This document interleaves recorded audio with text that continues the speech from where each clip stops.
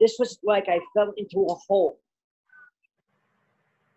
I fell into a hole, and I was left in the air. I never hit the bottom of this hole. Okay. So when I came up from that hole and woke up, that was the first time I found burns on my face. You had burns on your face from the ritual. Correct. I had burns on my face, one across the bridge of my nose, and one burn on either side of my cheek. I'm assuming that was Raphael's touch. I'm not assuming. I can only guarantee you that's what it was.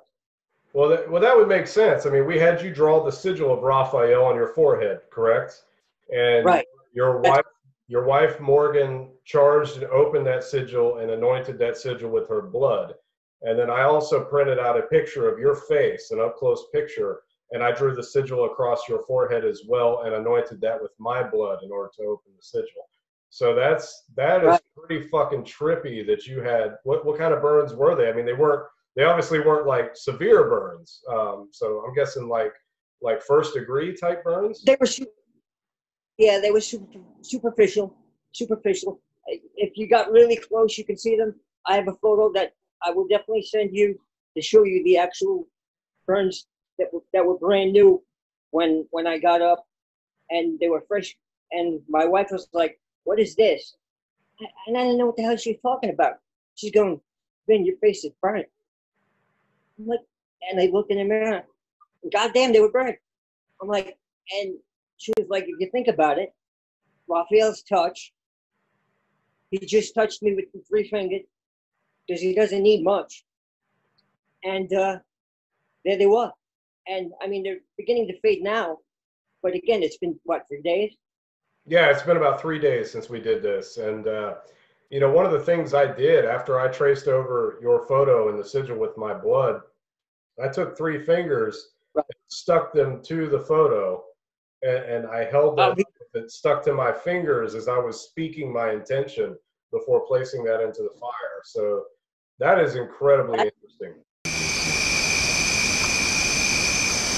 You receive the blessing of Raphael. May he lay his healing hands upon you. May he reach inside you and heal you. May you be healed of the disease known as cerebral palsy. May you suffer no more. No more pain. No more disease. No more disability. May you be stronger than you ever dreamed possible. Stronger and healthier than you have ever been before. Hail Raphael.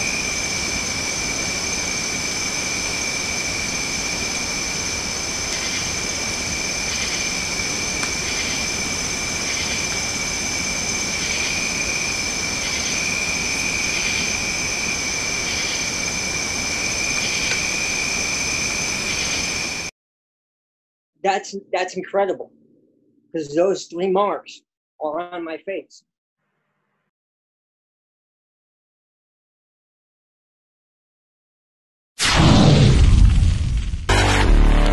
Go!